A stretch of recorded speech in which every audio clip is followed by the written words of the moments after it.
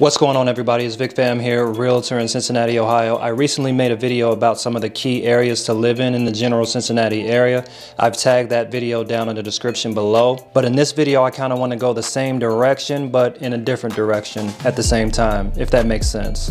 That don't make no sense. So instead of talking about where you can live in Cincinnati, we're going to be talking about the suburbs in the vicinity of the Cincinnati area. We call this the greater Cincinnati area. Anywhere that's in the Southwest Ohio area within about 25 or 30 miles of Cincinnati is considered the greater Cincinnati area. So I get that question a lot from clients. They want to know what are the best suburbs outside of the city, but still not so far away from the city. You know, because some buyers like the suburb life, but still like having access to the city because that's where all the fun is. So if you're wondering what are the best suburbs in and around the Cincinnati area, stick around. I'm going to give you my top 17 right now.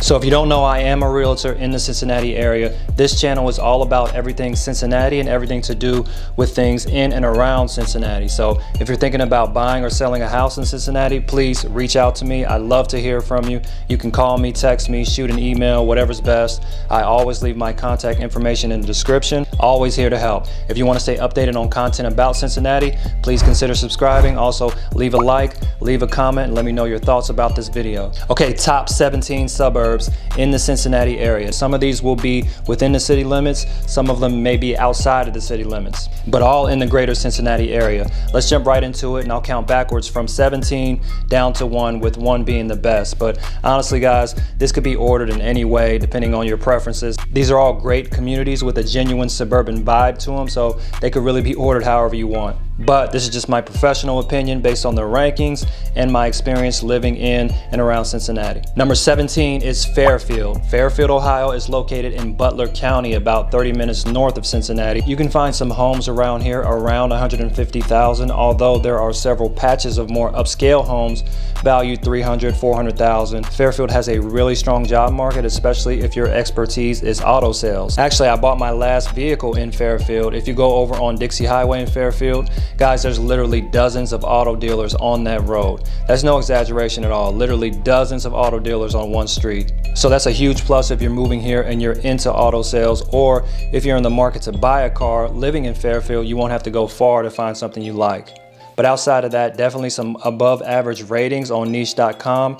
Also rated number 6 on best places to live in Butler County. Number 16 is Forest Park. Now, Forest Park is about 20 miles north from Cincinnati, about a 25-minute drive average, so not too far out from all the fun and excitement of the city, but still keeps that suburban feel. It's right on the border of Springdale and Fairfield. Now, this is a great place for you if you're in the $150,000 to $200,000 price range. Really common to find 3-bedroom houses in Forest Park at that range. I get a lot of buyers contact me about Forest Park because it's a great place to find a nice starter home. You can very often find a 3-bed, 2-bath house in Forest Park right now under $200,000. Yes, the Cincinnati real estate market is on fire, just like most of all the other markets in the country.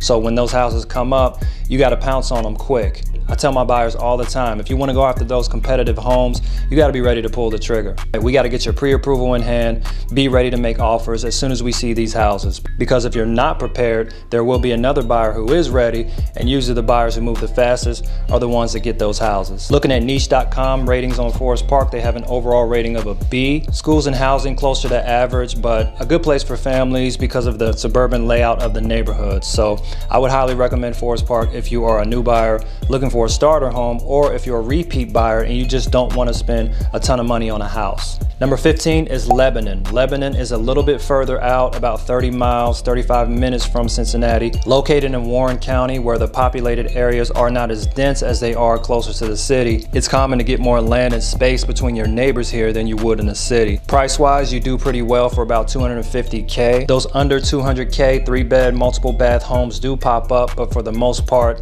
$250 to $300K 300K is more common ground if you want 3 or more bedrooms. Niche.com has them as the 7th best place to live in Warren County. They have some pretty well-rounded ratings, so a lot of stability here, low crime rates, great place to settle down. Like I said, it's a good ways out from Cincinnati, so you're not going to hear too much of that hustle and bustle that you would closer to the city. Number 14 is Springdale. Springdale, Ohio is also north of Cincinnati. Pretty short drive, and you can get there in probably less than 30 minutes. It's really close to Winton Woods Park, which is a very popular park in Cincinnati.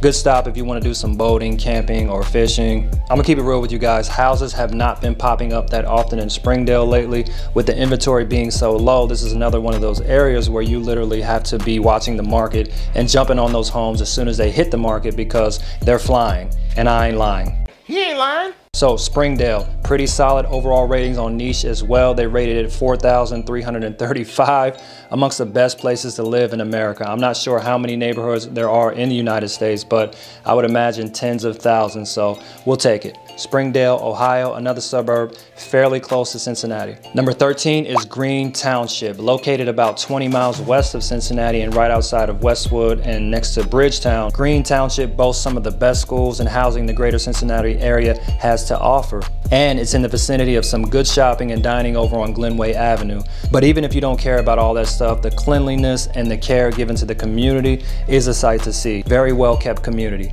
A- on Niche, and the budget over here is probably going to be in the 200 to 300K range. Not a lot of huge homes over here, but some of the blocks are really cozy, but very well kept and a safe suburb towards the west side. Number 12 is Sharonville. About 22 minutes north of Cincinnati, Sharonville is near the very well-known Princeton High School, which is a college preparatory school. So if you have kids who have big goals on getting prepared for college, that's something to keep in mind. Also near Sharon Woods Park, a beautiful and scenic park. Great place to go for a walk and see the historical buildings. Look at this, Niche has it categorized as number 44 as far as the best places to retire in Ohio. Something to consider if you're looking to find somewhere to settle down. As far as home prices, I think Sharonville is still kind of in the middle of the pack still. 200, 250, maybe 300 for 3 or more bedrooms and multiple bathrooms. Number 11 is Milford, Ohio. Milford is about 25 miles east of Cincinnati. Home prices can get pretty high here. Not too uncommon to find some 600, 700K houses out here. They have a place called Scene 75 out here. It's like a mini indoor theme park. I love taking my kids there. Some really good housing, good schools, and number 1 best place to live in the entire county, says Niche.com. Number 10 is Loveland, Ohio. Loveland is about 30 minutes northeast of Cincinnati. Depending on what part of Loveland you're in, home values can drastically change. Might be 800K on one block, and then a few subdivisions over, you're looking at only 200, 250. So a range of options in Loveland. Loveland is known for its Lake Isabella, where you can go camping, boating, fishing, or have a nice picnic. Another highly rated suburb outside of Cincinnati. Great place if you're trying to raise a family as well. Number 9 is Dry Run. Now Dry Run, as its name implies, is pretty dry. Dry land is not a myth. I've seen it. Not much to do out here, about 20 miles east of Cincinnati, but the housing and quality of living is definitely above average. Now, unless you have a good realtor like me, good luck finding a house out in Dry Run. This is the type of area where people just don't ever want to leave. And realtors that work those areas know that, so when houses come up in Dry Run, they're usually gone before they even hit the market. Having a relationship with a good realtor is probably your best bet on landing something over there. And as you would expect, everything above average, another great place to raise a family. Number 8 is Anderson Township. You're not going to hear too many bad things about Anderson besides maybe the higher cost of living. Tucked away about 20 minutes east of Cincinnati, you will get the ultimate suburban experience living in Anderson. And you will see your fair share of $1 million to $2 million houses. Good schools as well, good for you if your budget is a little bit higher.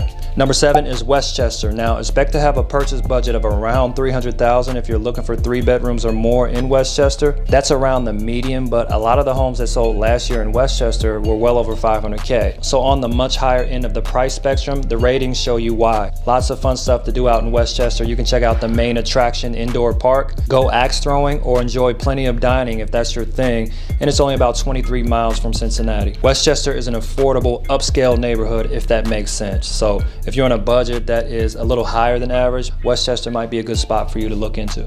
Number 6 is Blue Ash. Now, only about 15 minutes outside of Cincinnati, Blue Ash is another family-oriented community ranked pretty high among Cincinnati's suburbs. Buyers in this area will generally have a $300K or more budget if they're looking for 3 bedrooms with multiple baths. But if you don't live in Blue Ash Nature Park is a must-see if, of course, you're into parks. Number 5 is Wyoming. Now, Wyoming is more within the city limits. You can probably get there from downtown in about 15 minutes. Very well kept and diverse community. Higher home prices, yes, but another area built on the power of community. They have some neat little historical vintage shops and local spots to hang out in also. I have some family history in Wyoming, so I can tell you as far back as I can remember, Wyoming has always been a very quiet and desirable place to live. Number 4 is Mason. About 25 miles northeast of Cincinnati up in Warren County, Mason has for some time now been considered the best place to live in Warren County, and that is probably hard to argue against, especially factoring in their public school system. Everything from elementary up to high school is rated really high, as are the home prices, so much higher cost of living as we're making our way towards the top of this list, guys. Number 3 is Indian Hill, or more formally known as the Village of Indian Hill. Another community within the city limits, only about 12 miles from downtown going east. Indian Hill is known for its academics. In fact, it's ranked amongst the best public schools in the entire state of Ohio. Crime is pretty much non-existent here. Nothing ever happens here, like at all. But the price you pay for great schools and no crime is high. Home values here are amongst the highest in the greater Cincinnati area. $1 million houses are just like a normal thing here. So if you're a buyer with a higher budget but still want to be within close proximity to the city, Indian Hill might be a good fit for you. Number 2 is Mariemont, another suburb within the city limits. Mariemont is roughly 10 miles from the city and conveniently located near lots of dining. Not too far from Kenwood Mall, we can get your shop on if that's what you're into. They also boast some of the best schools Cincinnati has to offer, and home price points are not as high as they are in Indian Hill, but definitely not on the cheap end. Expect to have a budget of $400K minimum, and honestly, that's just being modest. And number 1 is Madeira, Ohio. Now, Madeira is actually very close to the village of Indian Hill, so you're still close to the city. Another area where you're going to have higher cost of living, but almost no crime, outstanding schools, and a convenient location. So there was actually several communities. I was kind of upset I couldn't fit them on this list. Honestly, I could have fit another 13 more on here and made a top 30 list, but I think this list really captures some of the best suburbs to choose from, both in and outside of the city limits of Cincinnati. So I hope that helps keep you informed if you're thinking about moving to Cincinnati, or if you're already in Cincinnati and you want to relocate somewhere else. If you have any questions about buying or selling a house in Cincinnati, please give me a call, send me a text, email, whatever works for you. If you want to stay updated on more videos about Cincinnati, please consider subscribing to the channel. Leave a like, leave a comment, let me know how you feel. Thanks again for watching. See you next time.